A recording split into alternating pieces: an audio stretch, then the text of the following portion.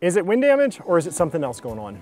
Over the life of a roof, if it takes on certain heat elements or is poorly ventilated or has some manufacturer's issues, there's a lot of little things that can go on that could be confusing and look similar to wind. Today we're going to be talking about thermal cracking.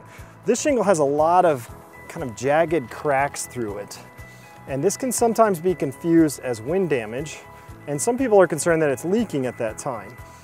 Wind damage will typically crease a lot higher, and there is actually a wind damage shingle right here that does have a really good crease across the top, and there's thermal cracking a little bit lower, but a lot of the cracks around this shingle are thermal cracking because all of these shingles are still sealed. They're holding their original seal. They haven't been affected or raised or lifted or creased by wind, so the cracking that's going on here is not actually wind damage. When evaluating a roof system, especially if it's being evaluated for storm damage, it's important to know the difference.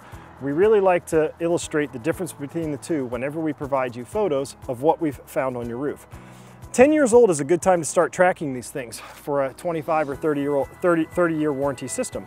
If you've got a roof like that and you'd like a complimentary inspection, I encourage you to reach out to us by calling, texting, or visiting our website at equitybuildersroofing.com.